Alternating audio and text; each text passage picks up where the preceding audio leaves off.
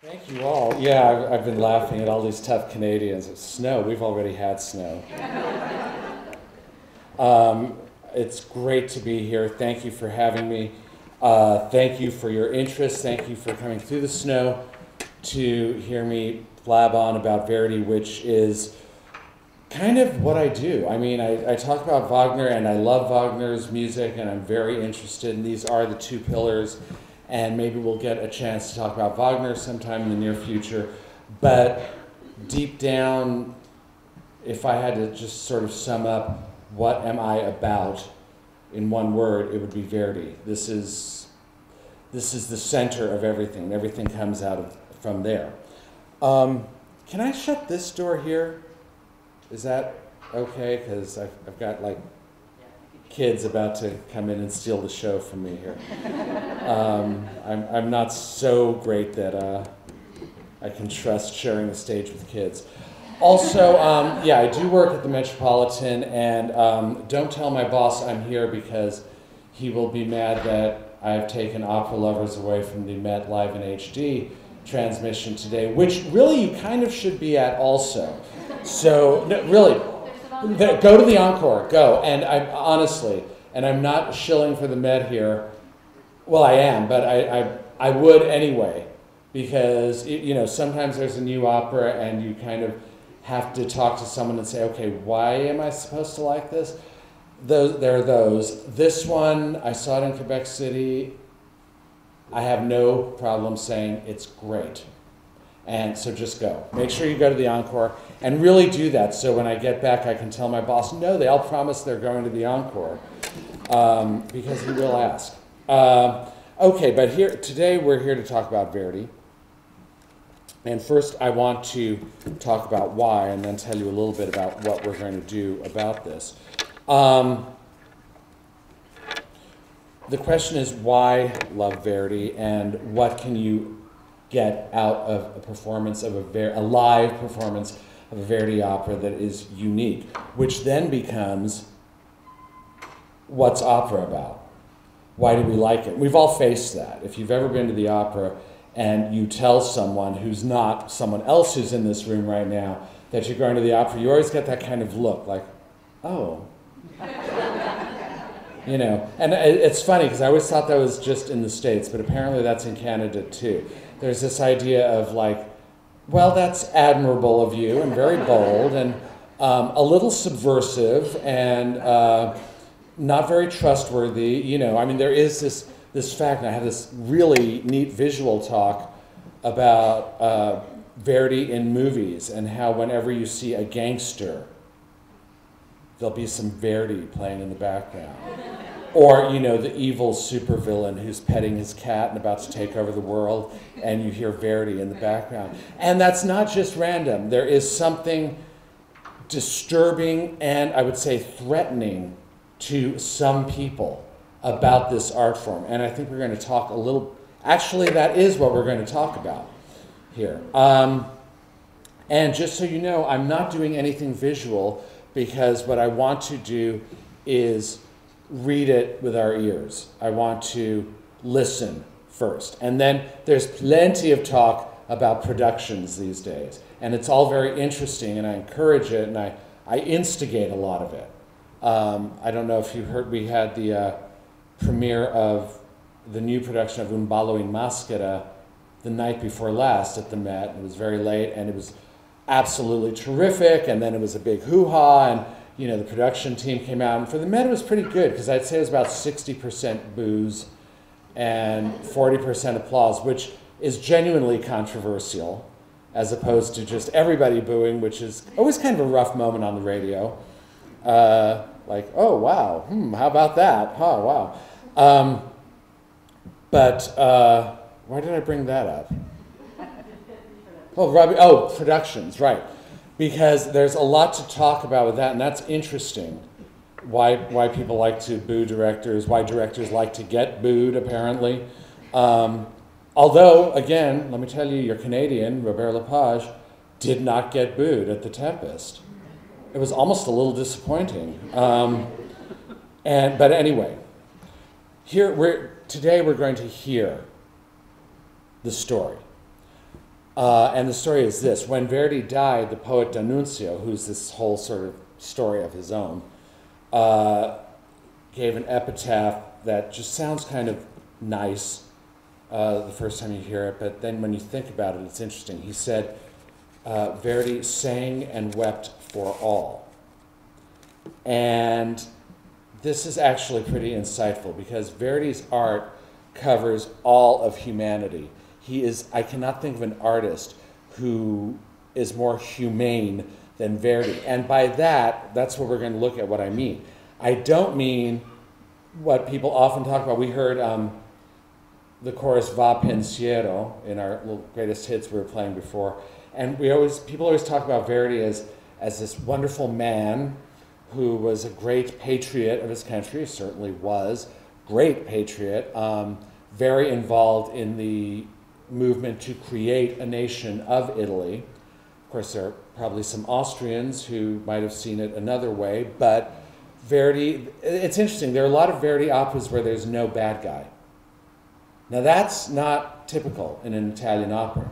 There are some where there are some really good bad guys who actually twist their mustache, but there are others, and they're always baritones, but there are others where there is no bad guy, which I think tells us a lot. There was a letter he wrote during the Italian unification movement, and I know I read it and I quoted it, but I was trying to find where it was to cite the reference, and I couldn't, but it's there, where he said, may the Austrians, the army, return to their home and find the skies of their homeland as beautiful as we find ours. In other words, please leave. It's nothing against you. Sorry we have to shoot at you. You know, a very sort of Gandhi-esque kind of way. But we can exaggerate. The fact that he had that quality in him is not necessarily what we get out of his art. We tend to, I think, exaggerate Verdi's niceness because, as I mentioned, he's always in opposition to Wagner, and there's sort of the good cop, bad cop of opera. You know, Wagner is definitely the bad cop. This is the bad guy. He was a very bad person as a person. That doesn't mean that Verdi, it's Jekyll and Hyde, that doesn't mean that Verdi was all good. What is good, and this is important because it's also the bicentennial year of Wagner's birth. Interestingly, that they were both born in the same year. Verdi had his faults, plenty of them. Ask his wife, whole other story. The humanity of Verdi is in his art and what it says about each of us. That's what we're going to talk about. There's no greater storyteller in history than Verdi. I just said that. There is no greater storyteller. That includes Shakespeare. He is the equal of Shakespeare as a storyteller. I mean, maybe there is, but I haven't found a greater one yet. Sophocles, whoever else you want to come up with. But Verdi uses music primarily to tell his stories. Shakespeare used words primarily to tell his. He also used music, Shakespeare. The literal sense, you know, the lady sings in Welsh, and off you come and strum some music. But there's also the music in the words of Shakespeare. There are people, Verdi and his librettist Boito were among them, they did not know English. They read Shakespeare in French, but they heard it in English and responded to the music of it. Verdi also uses words in his art, but he uses it in that way he would have heard Shakespeare. He uses the musicality within the words first, before the literal meaning. Now this is very hard for us in English-speaking countries to fathom, especially those of us in Protestant cultures. I'm not Protestant, but I'm an American. It's a Protestant culture where we tend to have the same in Canada, where we this part of Canada, where we tend to have the primacy of the word. What does the word mean? And I think this is not an esoteric discussion. When those of us who are trying to do marketing with the arts and this sort of thing are talking to people about opera and getting that look back. And you know the things they always say, right? The things they always say about opera, like, oh, the stories, they're so silly. It's like, really? What did you watch on TV last night? 24, Alien, really? And you're laughing because it's not the stories. That's what people say, again, because there's something that makes them uncomfortable. And then they say, well, I can't understand the words. And you have to realize that most people in the world don't speak Italian. Very few people speak Italian. It's one of the reasons I loved teaching Italian, because the only reason anyone would ever sign up for an Italian class is because they loved it. You're not going to make any money speaking Italian. It's not a business language. It is for a few people if you're working with Olivetti, but mostly it's not. So you have to love it, and you can love it from the words. There's acoustical meanings to words in addition to semantic meaning. And we kind of know this, those of us who love popular music. What are the lyrics to Get Off of My Cloud by the Rolling Stones, right? I don't know. I've been listening to that song for 45 years. All I hear is, blah, blah, blah, blah, blah, blah. It's Mick Jagger screaming at the top of his lungs. Absolutely incomprehensible. But when he wants you to know what he's saying, he says, hey, you get off of my cloud. And that's what you remember. You understand it. And that's a good way to listen to Italian opera, too. When you need to understand the word, there's about 5 you need to know. Vendetta, morte. Actually, those are the 2 you need to know. The musicality, the acoustics of the words take primacy over the semantics. So with this in mind, now, really quickly, I mean, maybe Mick Jagger needed to say blah, blah, blah, blah, before he got to, hey, you get off of my cloud. Maybe he needed everything that came before to get into the right sort of space to make that chorus so memorable. And maybe it works the same in Verdi. But with this in mind, it's a little stupid to talk about the silliness of Verdi's plots and the librettos. Verdi picked great librettos. Great. What they aren't is good synopses. When I have to get on the radio and tell the story in 1 minute of what's going to happen, that's when it's funny. As any of you know who have heard Anna Russell talking about Wagner, and all she does in the Ring is tell the story. That, as she says, I'm not making this up, but if you trim it down to 17 minutes as opposed to 17 hours, it's hilarious. And some of Verdi's operas are really hilarious when you do them that way. But I wish instead of reading the synopses, we could hear the synopses a little bit more, and that's what we're going to do. And that's a heck of an introduction. So what I want you to do is trust your audio guts. The better the opera is, the more you can believe what you just heard. Gee, they sound happy. Gee, something seems wrong there. This is, I think, what makes a great opera. And kids can do this. Kids do this whether you want to or not. So that's one of the reasons kids or people who know absolutely nothing about music, and actually what I should say is absolutely nothing about what they think they're supposed to know about music, are in certain ways at advantages from those of us who know something, because you just hear something. There are natural sounds. Baby chicks, I'm told, like chirp up when they're being fed or about to be fed and they're happy, and chirp down when there's something wrong. I don't know. I've never lived around chickens, but I believe that. I believe there are certain sounds that can be manipulated. And Verdi knew those sounds better than anybody, and that includes the sounds made by the words, and that's how we want to listen. Now, here come audio examples. Now that I'm going to play them, let me check to see. Yeah, okay, fine. Kevin, can we hear number 1 a little bit? I'm not going to tell you what it is. You may know.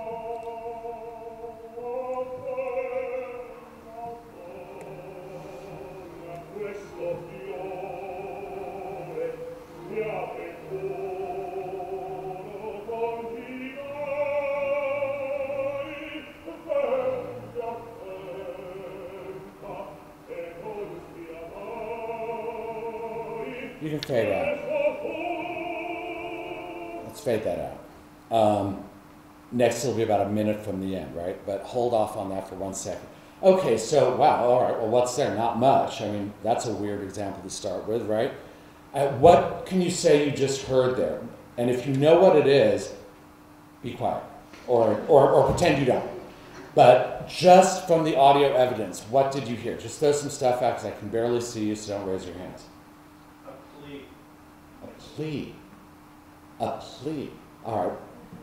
Hold that thought. More. Lament. Lament. Nostalgia. Nostalgia. Wow, you guys hear amazing stuff. How about, we'll get back to that because that's all in there. How about on a much more concrete level, we have, what kind of voice do we have? Baritone. And is he singing up and down the scale or keeping kind of close? What it is, we have, I'm trying to, well, that's all right, I don't have a chalkboard here. I was going to the chalkboard and then I realized there isn't one. It's flat, not flat in the musical sense, but there's a flatness to the main theme there. It's such a simple theme. It's such a simple theme that only one person in history could have written it. And therefore, it does have a certain, there's a sense of sadness in it, loss maybe. What it is Rigoletto. It happens to be Rigoletto. We're starting with Rigoletto. Rigoletto. Give a little background in a moment, but let me do this without background. In this case, this is the character of Rigoletto, the father, and Verdi and baritones go together really well. Verdi wrote amazingly well for the baritone voice, and by that, again, I'm not a musician. I don't care if he wrote well this way or that way. I mean, he wrote well, meaning he gave the baritone things to do that resonate really, really powerfully in me and in you. Not because I'm a baritone, I'm not. I'm a bass. We resent all the great arias Verdi wrote for baritone. But we have also a lot of the character you can Monday morning quarterback into what we just heard. The story of Rigoletto, well, first of all, the opera itself, very quickly, is one of the miracles of the theater. And it is a miracle in that it was a hit on its opening night. It was actually a hit before its opening night. The word was out during rehearsal that Verdi nailed it this time. You're going to want to be there. And to the point where, of course, Verdi held the most famous tune that would probably ever be written in history, the most hackneyed tune, La Donna è Mobile, held it from the cast until the opening night because he knew if anybody heard it, it would be out in the world and it would take away from the impact. So that's one of the reasons that the orchestration is so simple in that. Na, na, na, na, na, na, na, is because on the premiere night at La Fenice in Venice, that was the first time the orchestra had seen it. The ink was wet. It was the first time the tenor was given it on the side, and they said, okay, now go out there, do it, sing it. Imagine, with the tenor. No, wait, we'll talk about that in a moment. And the story goes, it's well attested to in many sources that's in Act 4, well, Act 3 scene, whatever, it's toward the end of the opera. And there's about 15 minutes left to the opera after La Donna è Mobile. And as people were leaving the theater, the little bands, like, you know, the guy with the fiddle and whatever, in the Piazza San Marco, were playing it. Which means that somebody was sitting in the theater and went, oh my God, this is great, and ran to the cafe and said, it goes like this, guys, da, da, da, da, da, da. And they were playing it, and if you've ever been to Venice, you know they've been massacring it ever since in those cafes. And that's the nature of Rigoletto. It has been, critics respect it, musicians love it, and audiences like it. Those works don't grow on trees, I'm here to tell you. Nobody, even people who sneer at Verdi, and let me know who they are, really dares to say anything about Rigoletto. And let me show you a little bit of why. Can we go to that next, Kevin, a minute before the end, about?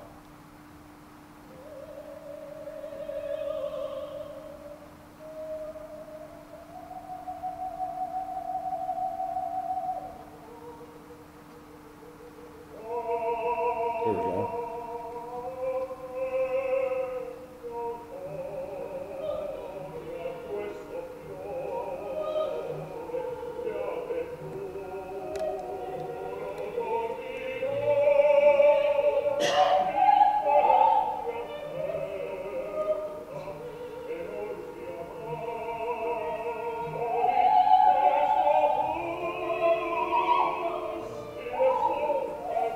Okay, I could listen to that all day on a repeat. But okay, now we have a duet, a father-daughter duet for which Verdi is famous, a baritone-soprano duet. And in the story, in the libretto, the story is very interesting. Rigoletto, of course, is this really remarkable character. He's just awful. He's just a terrible, terrible, terrible person. He's, if you know this, bear with, but I'll make it short, the court jester at the most depraved, immoral court in Renaissance Italy, and that's saying something. I mean, you know, what you do for fun is sort of abduct people, rape women, kill people, you know, Wednesday night is what they'd call it at the court of the Duke of Mantua, who you're getting a friend of mine, David Pomeroy, as the Duke of Mantua, who's perfect for that role of the depraved Duke. You tell him I said so. But, and this court jester eggs everybody on and makes it worse. However, he has the one thing that's good in his life, the one thing, and that's his daughter. Nobody knows, well, they find out, but nobody knows that he's got a daughter, and he wants to keep it that way because he does not have a high opinion of the world, so he keeps her secluded, really secluded. Eventually it suffocates, get it, metaphor, her to death. Well, oops, I just gave away the ending. I hope you're not one of those people that hates that. But, you know, it's a romantic opera, she's going to die probably, and she does. But that's why it's a metaphor, because you cannot do that. Do you know anyone who is an absolute rotten person at work and some sort of raider who takes over companies and fires everybody and drains them dry, but says, but at home I'm a great family man, you know, this sort of thing. And this shows us why you cannot do that, why it doesn't work. Now, what sets us up at the beginning here, this is Rigoletto with his daughter, who he only sees occasionally, and there's a sadness in their whole relationship, in her whole being, and he's also trying to be steady, like, stay calm, you know, that calming voice that sounds so good in the baritone range of, you know, just stay here, you don't want to go out in the world, trust me, I'm your father. I really get a lot of that in that line, in that flat, in the right way line, trust me, I'm your father. Then when she comes in, she sings the same line, but then they come in together, and he's taking that line, and she was doing the descant, the decoration. Dun, dun, dun, dun, dun, dun, dun, dun. And it's the most amazing thing. And it may or may not be the most amazing music. I don't know. I'm not a musician. But it clearly says, I mean, we get the idea. She's the only decoration in his lamentable life. She's the beauty in the flatness of his life. It gets better, though, because that's from his point of view, what is she to him? Well, you could see it written in the music, whether or not you read music. He's here and she's here. She's the decoration. But from her point of view, she's like the ivy around the tree, or wait, I don't know enough about botany. Is that the right metaphor? She cannot get away from him. Her notes, she always comes back to where he is musically. Dun, dun, dun, dun. She's completely, her whole being is literally wound around her father. He's the only man she has ever met. Well, she meets another one, and it's a tenor, and all hell breaks loose. And let's hear all hell breaking loose. In example number 3, please, Kevin.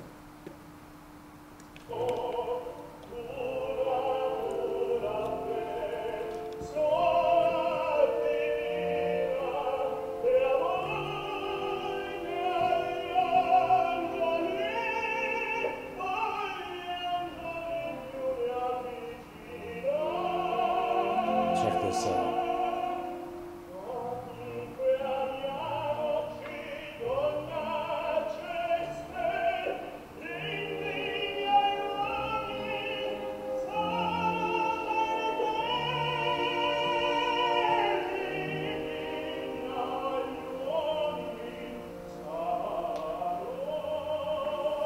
fade out or drop out.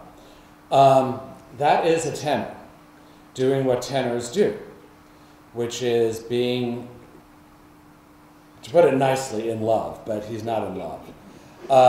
The line, and you're going to think I'm just saying this to be lurid, and I'm really saying it for other reasons also. The overall movement of his line is this upward direction.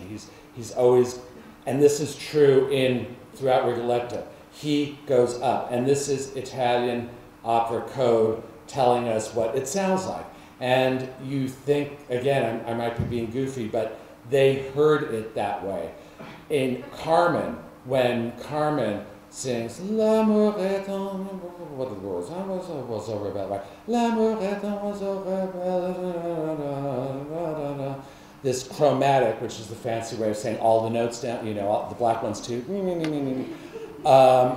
They heard a woman lying back and inviting a man onto her.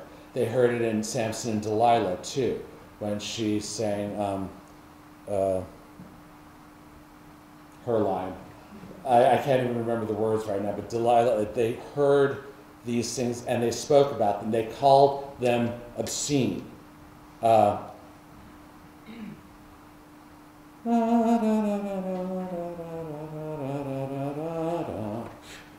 I came up with that one. And it was decried in the press as an obscenity. We can only see pornography. We can only decry, like, you can't have that on television, they're naked.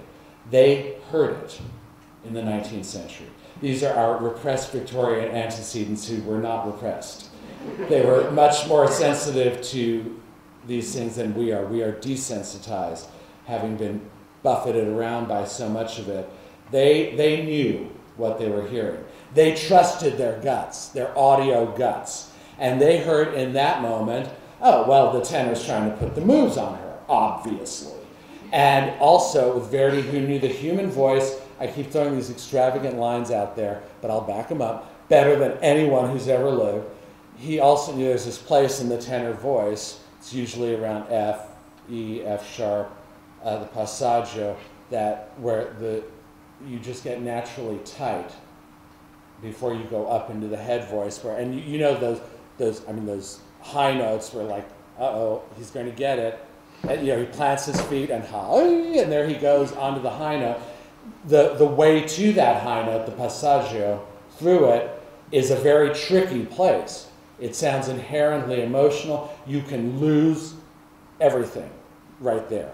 It's very easy. Try it at home. If you're a baritone, it's a little lower. But if you know what you're doing, dramatically, you put it in the right place. And where he sounds like he's going to burst a blood vessel right at the end, toward the end there, and then he gets to the climactic place. So we have this sort of audio vision of a tenor being aroused, and that's what tenors do. I mean, I'm not being lurid there. There are certain voices have certain qualities. I'm going to talk about that for a minute too, that represent things. And the old joke about, tenors are stupid. Some tenors are stupid. Everyone's stupid. But, Placido Domingo is one of the smartest people I've ever talked to, and he's a tenor. So, actually so is Matthew Polenzani. So, it isn't that simple. It means that the tenor voice best represents things that are about action, not about intellect. That when it's time to go to war, to go to arms, and we'll hear an example, you get the tenor to say that, because that's what it sounds like. When it's time to, I've got to make love to you right here, right now, you need a tenor. Not because tenors are stupid, but because that urgency and non-intellectual quality of that feeling is best represented by the tenor. The other night also we had The Marriage of Figaro, which is, also as good as anything ever. And there's this great ensemble at the end of Act 2, we call it the thinking music. And the orchestra keeps going like, dun, dun, dun, dun, dun, dun, dun, dun, dun. And everybody on stage has a secret, and everybody's trying to hide something, and everybody's trying to figure out what the person on the left is up to. And they're all going, but wait, you said you were in that room. And then that one says, I was, but then I went to the other room. And the orchestra goes, da, da, da. You can hear them thinking. And by the time they're done, there's 6 people on stage. It's the most amazing thing. And there's no tenor. When you want thinking music, don't have the tenor. And that's not because the tenor is stupid. Again, maybe he is. So are lots of other people. It's because it doesn't sound like somebody thinking. It sounds like somebody acting. Let's hear a little of example number 4, please.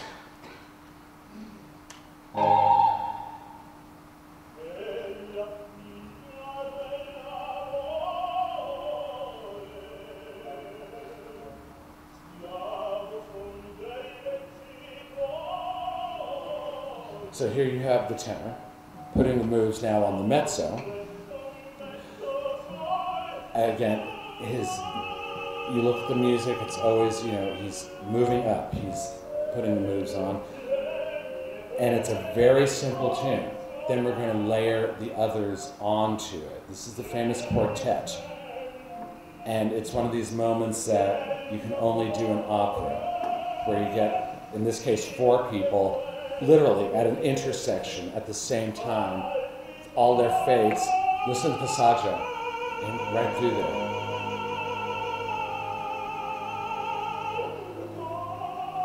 That little Caruso invented that. Now they all do it. Okay, so we know what he's up to. He's not going to war, he's doing that other thing tenors do.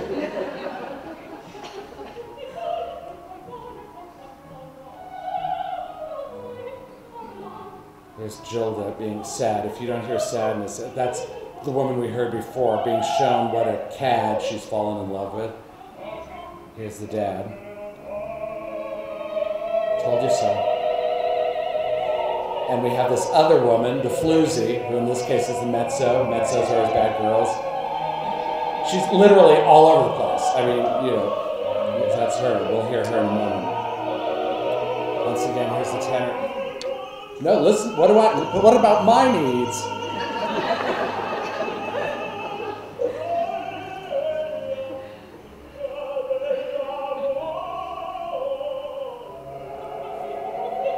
There's the floozy in there, right? Okay, fade it out, or drop it. That's the quartet. That's a moment that you can hear it in concert, and it's, oh my God, what great music. You get it in dramatic context. You cannot get that experience, if you're paying attention, in any other art form. These are 4 people. They've laid out their destinies. We know what's happening. Now let's see what happens when they come into contact with each other, and you see it from above or from inside, whatever the metaphor is, which is how life actually is. In this way, opera is the only realistic art. You go to a party and you see, oh, this one's doing that, and that one's doing that, and this one's doing that, and you take in the totality, but yet you cannot repeat that. Shakespeare will take thousands and thousands of words to give you that same information that you get in real life. And Verdi can do it in 2 minutes in the quartet of Rigoletto. And okay, I'm going to do a couple more examples just to show you a couple of things real quickly beyond Rigoletto. In Il Trovatore, now I don't know if you've ever seen Il Trovatore. I always say this is the opera your parents warned you about. This will really corrupt your morals. I mean, it really will. This is the official crazy one. This is the one with a very extravagant story of to me, it's life on the edge, and I love it because it's not really crazy. It's just up to the point of craziness. Crazy things happen. The gypsy who meant to throw the baby in the fire but threw her own in by accident. That's out there. I'll admit that. But it's supposed to be out there. And the librettist, Camerano, who is a really smart guy, he wrote the libretto for Lucia di Lammermoor. He knew what he was doing. He kept saying, let's tone it down. Verdi said, no, more, crazier. And then he said, well, let's have a mad scene for this gypsy. This is the guy who wrote the libretto for Lucia di Lammermoor. He knew how to write a mad scene. Right? And Verdi said, no, because what's really, really scary is she's not crazy.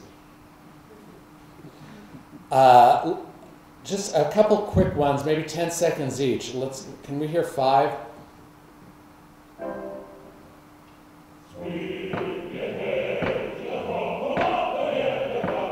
Where's the rhythm? It's in the wrong place.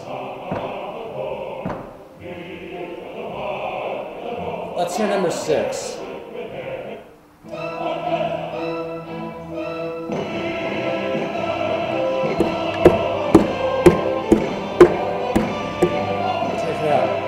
The rhythms in Trovatore are half the story.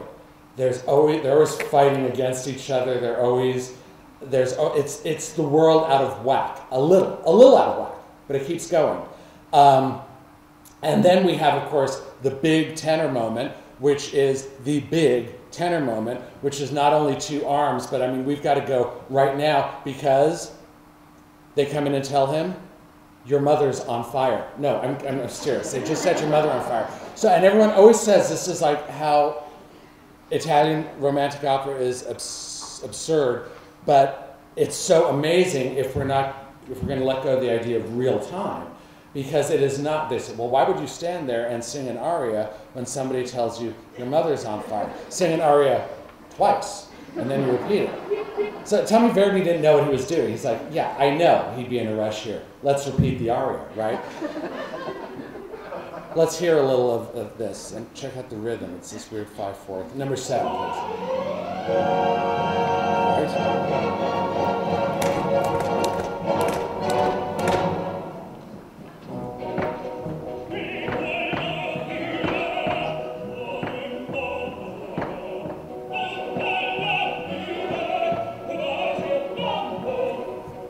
He added that note.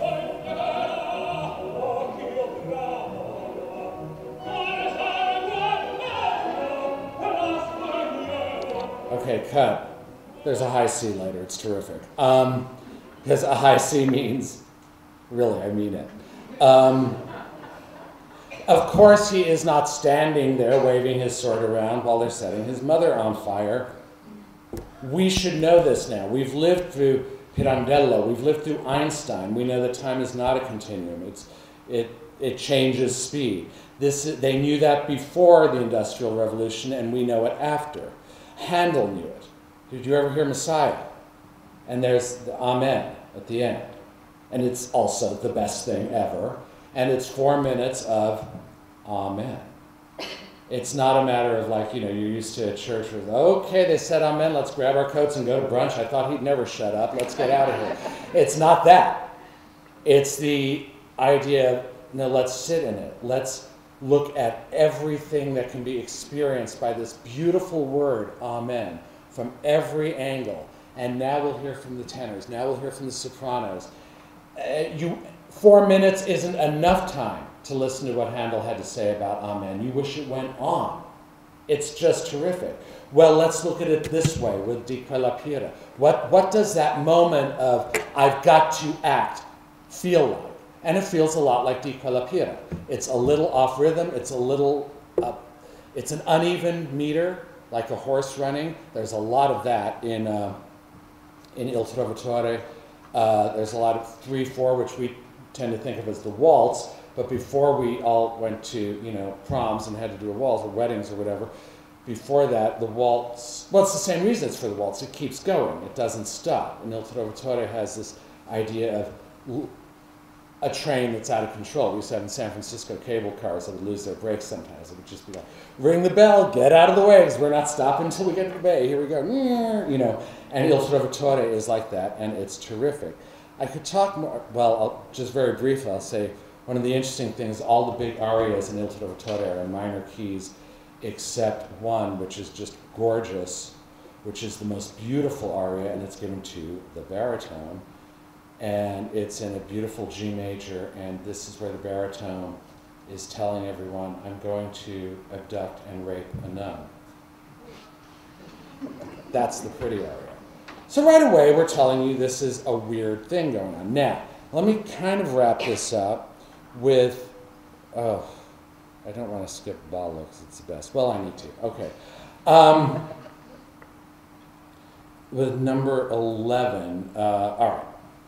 Let me introduce this. I'm going to play you a little bit from Aida. Now, I'm talking about I told you about what the tenor, what that voice can portray really well, what it can depict. I mentioned a little bit about the baritone. Verdi uses the baritone in wonderful different ways.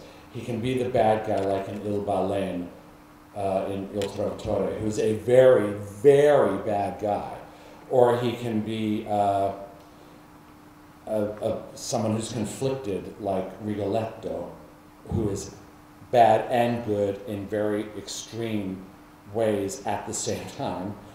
Or any number of the other fathers who are authority figures, but they convey sadness and loss, the passing of time, very well set, like we're going to hear in Aida. Amonastra is one of those. Oh, you're going to hear Aida too, so I'm glad I'm talking about Aida here.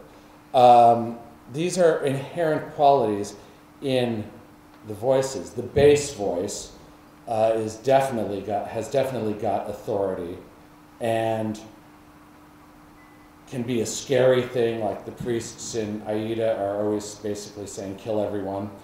Also in Don Carlo, terrific.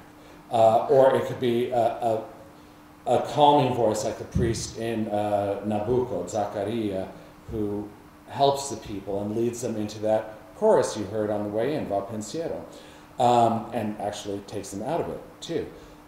These are inherent qualities in the voice that Verdi works with, and he works with them really uniquely well in order to tell a story. And then there's the soprano voice, the sovereign voice, soprano voice, which it is. Ladies, if you have a high voice, you have power. Use it wisely. It is said that opera is the first career in which women made independent fortunes, even before acting, which I think tells you something. There is a physical quality to the soprano voice. You can hear it. You can hear it over an orchestra. You can hear it over a chorus. In the Requiem, at the end, there's the Libera Me, and the Requiem is one of Verdi's greatest works, and it is an opera in the sense that it's a drama about what's happening in life, light versus dark, life versus death. And at the end, in the Libera Me, and it's all anybody will talk about at the end of a performance of the Requiem is, oh, how did she hit the B flat in the Libera Me? Now, I've sung in the chorus, in the choir of the Requiem, and we worked forever to get as loud as we could. There were 200 of us. And, he kept saying, louder, louder, louder. And we're singing our heads off, and she got up there, and she just went, Libera me de morte, and that's all you hear. Forget about it. The rest of us could have gone home, right? So if you know how to use these voices, you know how to tell a story with them. What I think is going on in the Requiem there is Verdi saying, I don't care about the theology. I don't care about the cosmic, the universe. I care about the one person who's saying, Libera me, free me, I need help. I'm talking directly to you, God, and I want an answer. I need it right now. That's the drama, the humane drama, the human drama that Verdi portrayed. The Requiem was instantly, the day it was premiered, indexed as prohibited for performance in church, quite correctly, as part of the Requiem Mass, because it does not tell you everything's going to be okay. Mozart's Requiem takes you through the fires of hell, but it takes you to a beautiful place. If you've ever heard the Fauré Requiem, the In Paradisum at the end, it's like, okay, right? Not the Verdi Requiem. You're left with a big question mark. He doesn't care what happens to the soul. He cares what happens to the person who's thinking about death. Let's hear from Aida, a little of Act 3, and we'll make that our last, right? Okay. Number 11, please. A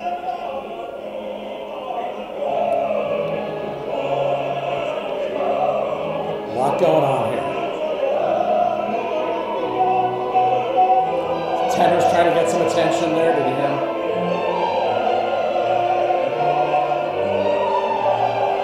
Everybody back out. Here's the soprano.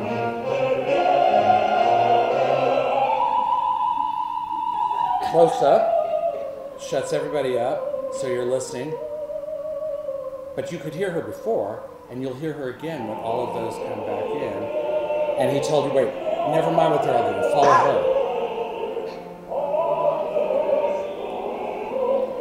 Drop.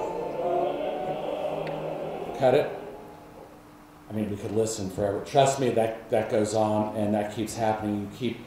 You get lost in this ocean of sound, and then you'll hear her, and then ocean of sound, and then her.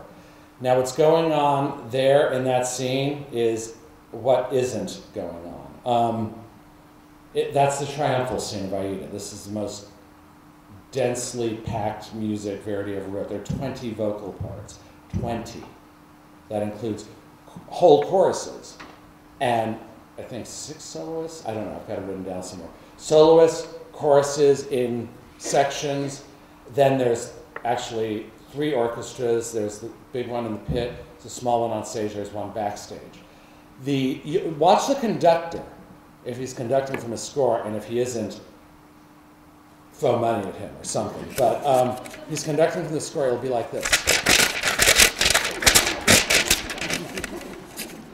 Because that's a lot of what's going on. So all this stuff is going on. It's a triumphal scene from Aida. There's just been a war. There are soldiers and priests and citizens and 2 kings on the stage and a high priest. They're very, very important people.